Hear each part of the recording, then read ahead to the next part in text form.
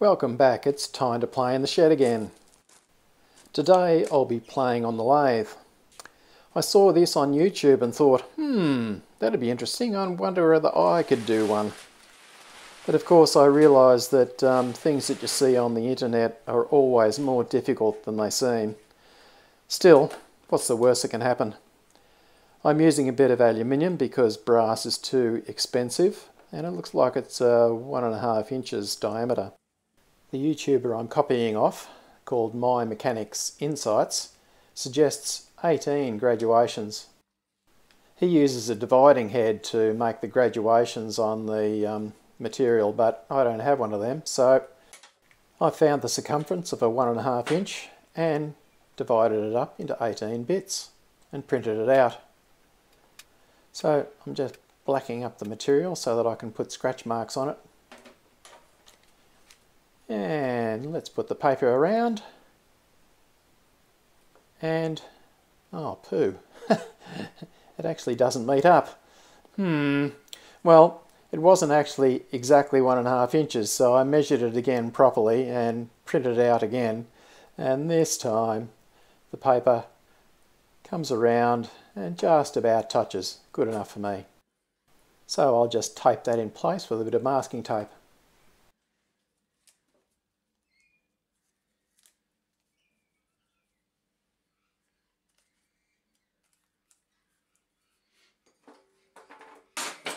Get some nice straight scratch marks.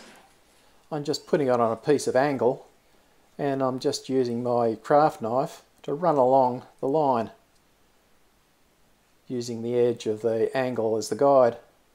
And so just go around there one at a time, putting scratch marks in, and Bob will be my uncle.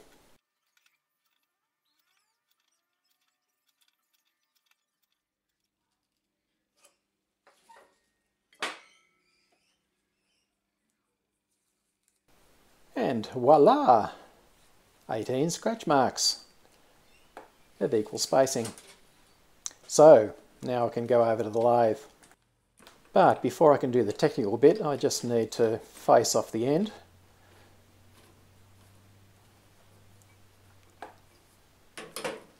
So that it's nice and straight. And I'm also going to put an indentation in the end as well, because this is going to be a plinth.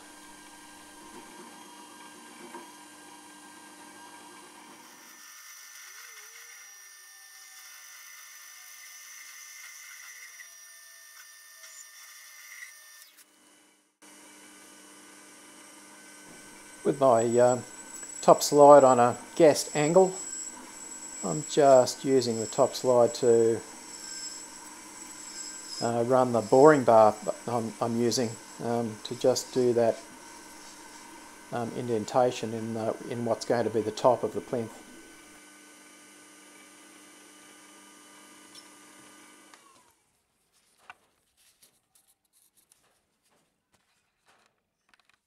Now this is the bit of cunning stuntery that I learned from the Mr. My Mechanics Insights.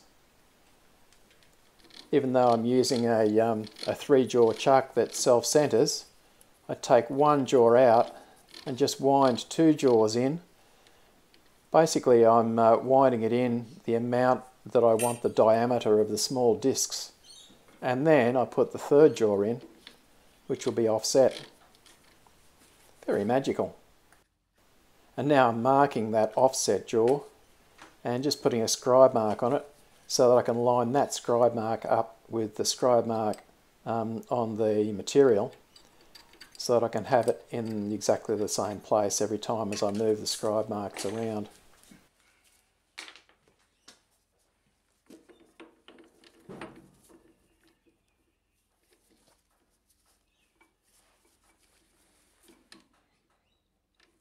So I'm just lining up with one scribe mark to be the first position.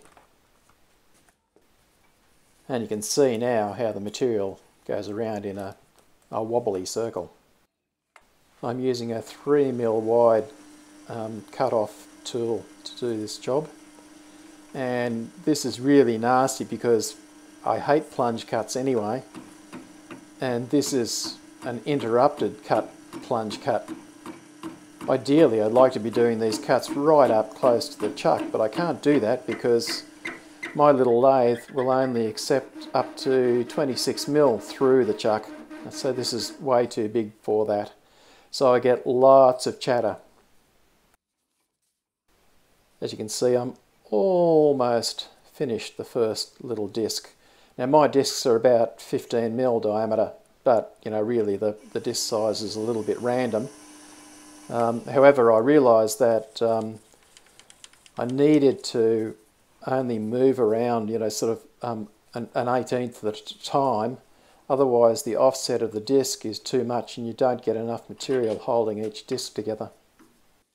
Anyway, with the first one done, it's time to loosen off the chuck and turn it round one.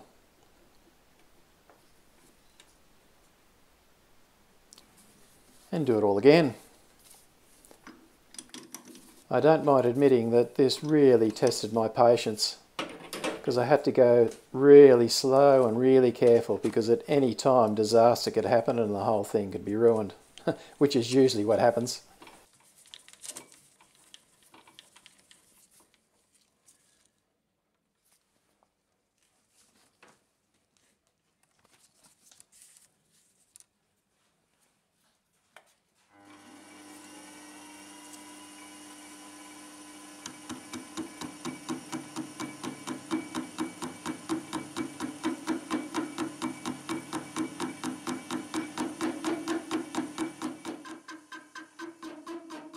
The chattering is really putting my teeth on edge, but there's really nothing I can do about it other than just keep going.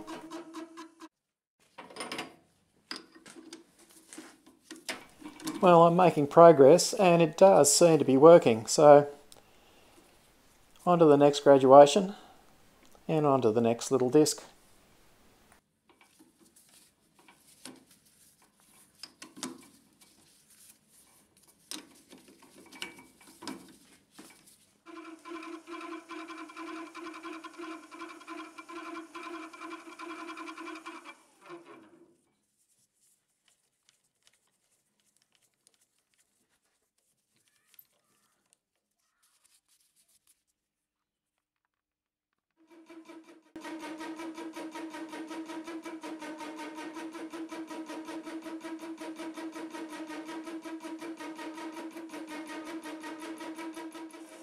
I found that for my little lathe and this material, running at about 300 revs seemed to be about the best I could do.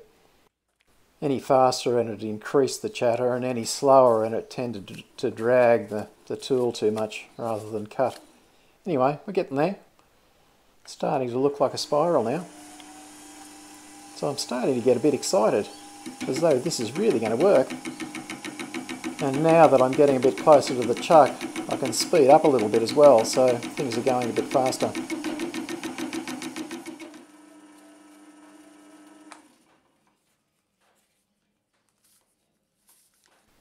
Well, according to my calculations, this should be finished. So if I move it round and just use my square from the first disc to the last disc, and yep, the square goes through the centre of the first and last disc. So I've done a complete spiral, and that's all I'm going to do. Of course you could just keep going and going. But now it's time to finish it off, so I need to put the jaws back in so that they're equal.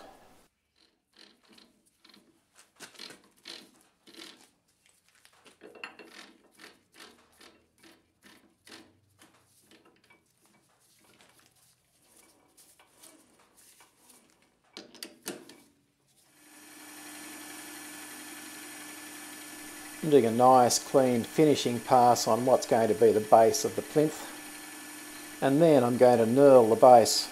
I found that if you get a nice smooth finish to start with, the knurl always looks better.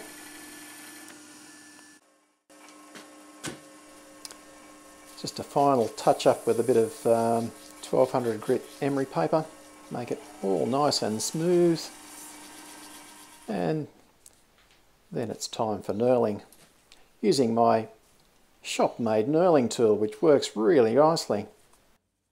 Of course, I didn't make the cutting wheels.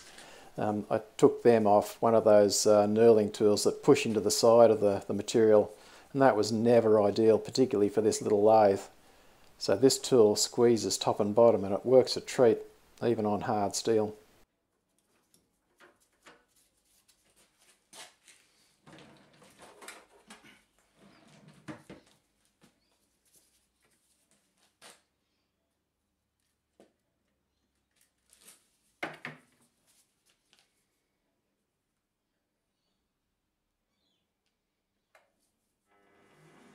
The process I found works the best for me to knurl product is to just have it running slowly and then gradually tighten down the knurl into the material until it looks like it's cutting okay. Once I'm happy with that, then I just start the auto feed and just let it feed across slowly. So you can see that the auto feed's running, and it's running very slowly to the left to create the knurl.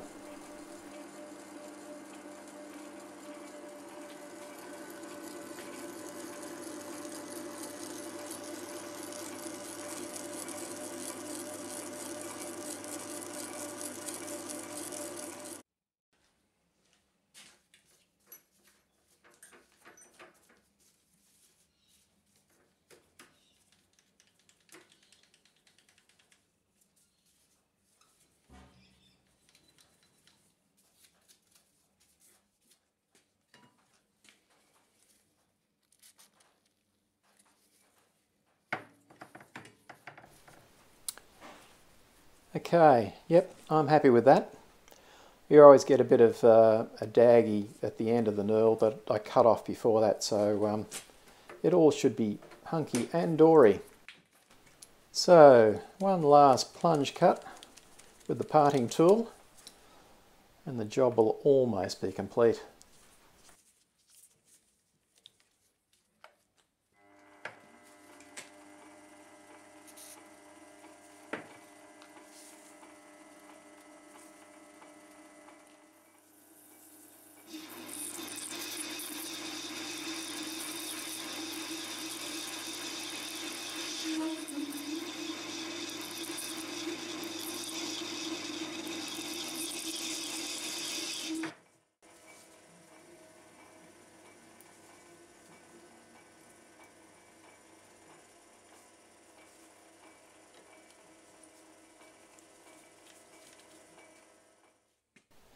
You usually end up with a little tit on the end of the product when you part.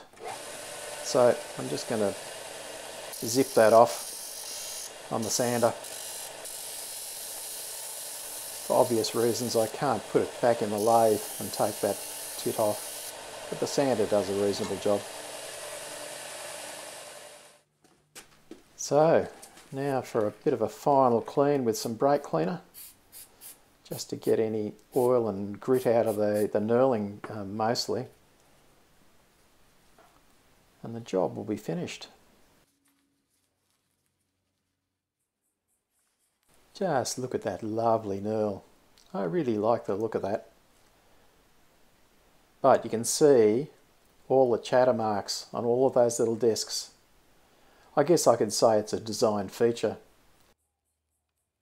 Anyway, now it's time for the glamour shots. As I said, this is a plinth, and you could use it to as a trophy for maybe a tennis match. Or maybe you could display a piece of woodwork that you made.